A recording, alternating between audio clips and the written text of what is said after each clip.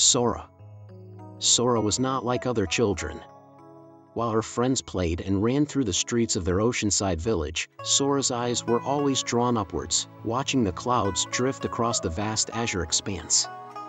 There was something about the open sky that called to her very soul. From a young age, Sora became obsessed with flying, with slipping the bonds of gravity to soar like a bird through that endless blue realm. She read every book she could find on aviation and spacecraft. She constructed model planes and rockets from scrap materials, launching them high into the air, imagining herself aboard.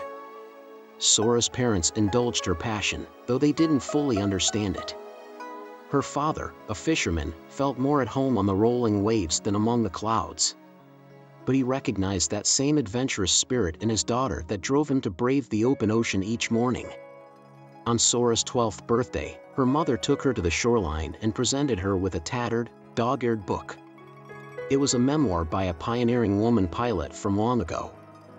"This belonged to my grandmother," she explained. "I think she would have wanted you to have it." Sora pored over that book, hungrily devouring every episode from the aviator's life, letting her dreams take flight alongside the words on those well-worn pages. She vowed to herself that one day, she too would take to the skies and let the wind sing through her hair. She vowed to herself that one day, she too would take to the skies and let the wind sing through her hair. The years passed, and through relentless hard work and effort, Sora made her dream a reality.